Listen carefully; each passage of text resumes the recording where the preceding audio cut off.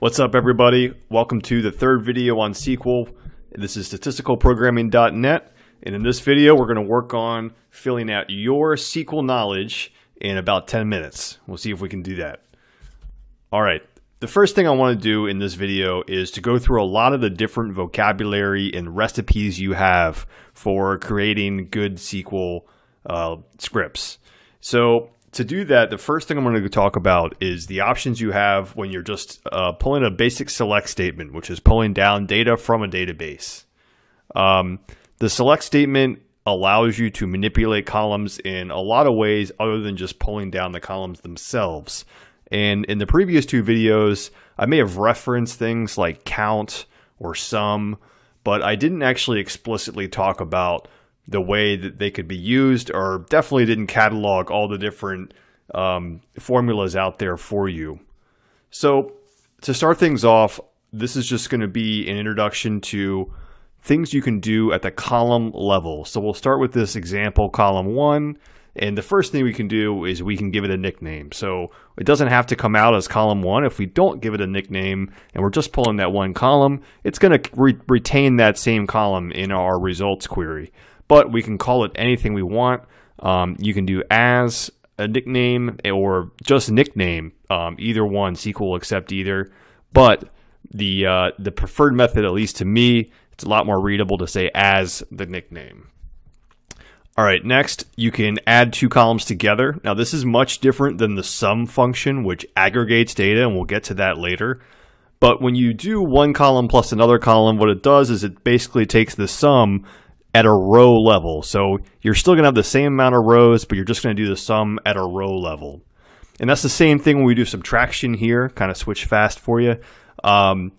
The subtraction, again, at the row level, so it's going to come out something like 4 minus 4 is 0, 2 minus 2 is 0.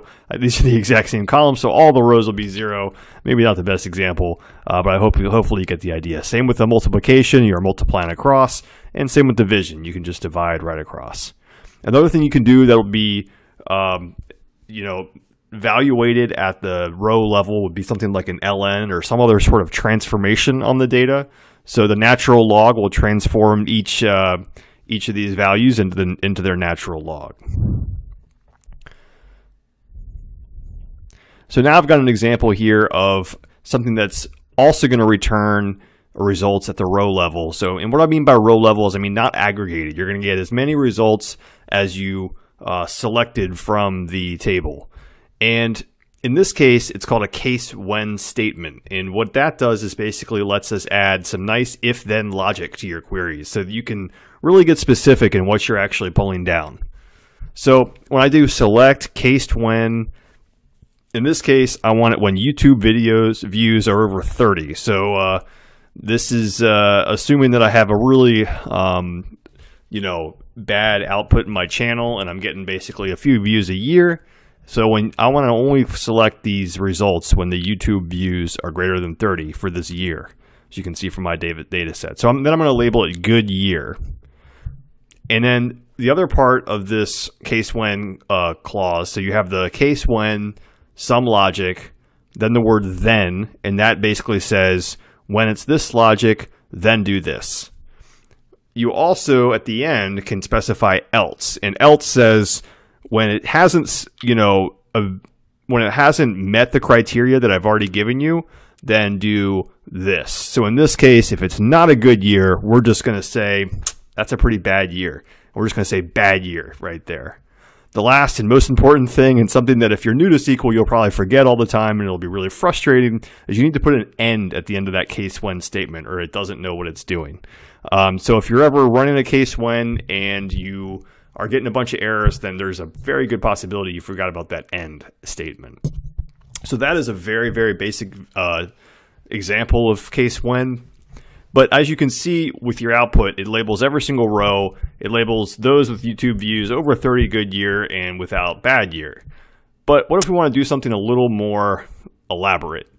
Well, then we can move down that else statement and we can actually put in another when statement. So let's say if YouTube videos are greater than 30, that's a good year. But when YouTube videos are greater than or equal to 40, then that's a great year. And we're actually pretty much not limited on the amount of when statements we can include. So you can get very, very precise, and it's also just a really nice format. There's nothing nested or anything like that. But you can get really, really precise in how many different, in having a lot of different options and way to evaluate things all in the same column. So as you can see here, there's now a difference in our output. The last 2 years, 2015 and 2016, was really cooking, got more than 40 or greater views, and that was a great year. So that's the case when statement. Another interesting kind of logic-based columnar is coalesce. So in coalesce, this is basically a problem that happens a lot in SQL is when you have null values. And coalesce is there to help you know what to do when you have no values. So when you have a null value like these blanks in my cust nickname column, with coalesce, you can either specify a column from which to pull from, or you can give it some string value. And in that case, it'll just insert that string value into any null. But if you give it a column, then what it's going to do is it's just going to pull in from that same row the value from the other column. So in this case, I want that cust nickname. Let's say I'm emailing these customers, but if worst comes to worst and I don't know their nickname, I'm just going to call them by their regular name. And so you can see here that for most, we got the value, for example, for Bob, we got the value of his nickname, but for James, since there was no value there, we just pulled in his actual name. So as I mentioned, you can also do something like a string like stranger. And in that case, if we don't know their nickname, we want to kind of call it out. We can say, hey, they're a stranger in our email. And that way we'll just pull out we'll just specify the string. Now, notice coalesce went away, and now it says if null. Well, this is another way you can write it in SQL. In some SQL languages, you can do more than one. There are some SQL languages that you have to be very specific. So I'm just going to go through a couple of these functions that do the exact same thing. So if null does the same thing as coalesce. So does isNull, and so does NVL. It just depends on whatever language you're using. So that was coalesce. That's just super helpful, I think, and especially in like functional, transactional programming. This next one is one of my favorites. I think this is something that's maybe not as well known, but it's the case where you want to reference the row immediately before the current row in the same column, or maybe in a different column. But it's a little tricky. But this is so let's just look at our example here. And I've got years, and as you can see, they're nicely ordered chronologically. And then I've got some other values here. And let's say these are sales. We can just say sales. And what we want to do is we want to see what that year-over-year growth in sales was every year. So to do that, we would need to subtract the growth from the year before it. And we could obviously pull our data into some environment and do it that way, but you can actually just do this in SQL. And so what we're going to do is we're going to reference that column again, and we're going to wrap it in the lag column, the lag function rather. And what lag does is it does exactly what I'm describing. It gives you the value right before it. Now, lag also takes an argument over, and over is kind of used in a lot of different SQL functions. And the way I think about it is it specifies the format of your data as you're calling the function. So in this case, I'm lagging over my data that is ordered by year. It can be a little funky, but the more you see the over clause, I think the more comfortable you'll get with it. So in this case, I definitely want my data ordered by year, which I already show here. We're doing column 1 minus lag column 2, and that's going to have the effect of subtracting each row in the column by the row before it. And then we get our result here, and we can really see that 2012 was our breakout year.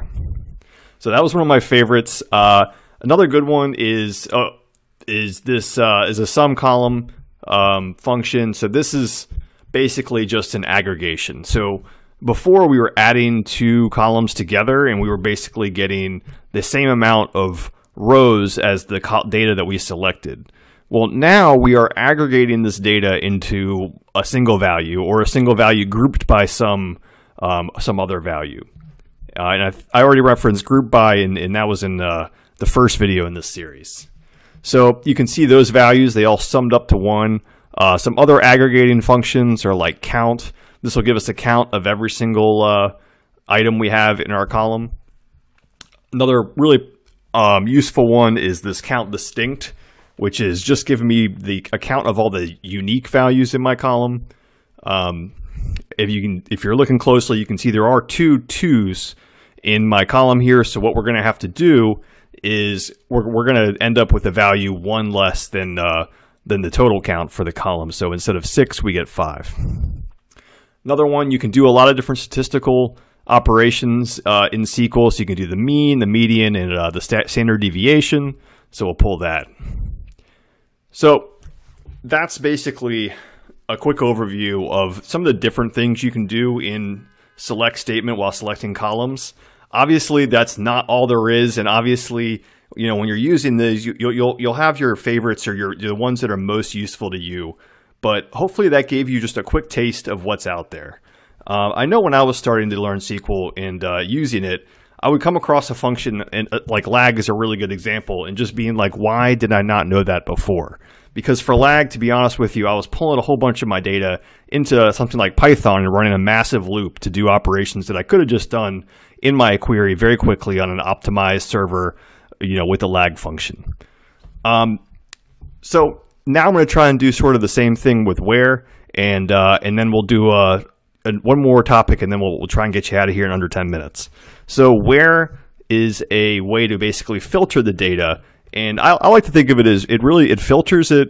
It filters it before you start even selecting it. So the data. So if you do something like a count, you don't have to worry that the fact that it's going to count data and then filter it later, even though it's secondary in the statement. It's basically a filter before you start operating on the data in the select statement. So kind of a convoluted way to explain it, but it's a filter. In this case, I have a year column here. Year is less than 2013. We'll just get us the ones less than 2013. We can do year in 2011 and 2015. We can also do not in, by the way, similar syntax. And then there's also is not null. So don't put does not equal null, which you can do also with reverse or those little alligator greater than less than signs.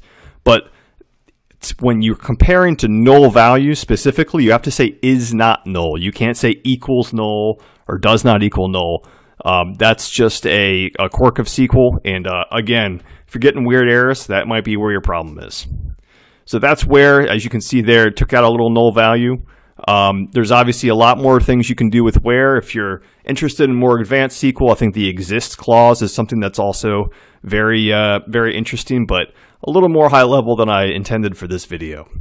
So the last topic for you is having, and having is, again, one of those things that if you didn't know what it was, you might have wasted a lot of time in the past. So having is like where, but it works basically after a group by. So it's a way to filter, but instead of happening before you pull your data, it's happening after you pull, operate, and group your data. So let me give you an example.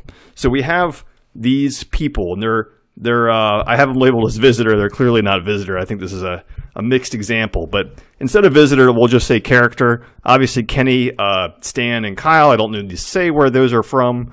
And they're obviously characters in some TV show, and that TV show has an air date, and I have a data set that counts how many times they swear in that TV show.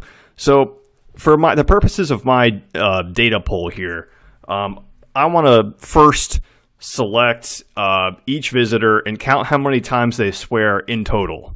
So I don't care about each episode. I just want to group them by the visitor and how many times they swear overall. So that's what I'm going to do here, and then I get my results to the side there. Now what the having clause does is say, wait a minute, what if I'm only interested in the characters who swear a lot? And for me, that cutoff is greater than 4. Well, the having clause is in my original statement here, and what it does is it takes my result and it applies that additional numerical filter on it. So now I get rid of Kenny and I just have Stan and Kyle, who both swore more than 4 times. So for whatever reason, that was clearly relevant to my analysis. Well, this has been fun. I really hope you did it. I hope I got it under 10 minutes. I'll check the clock. Thanks, and see you next time.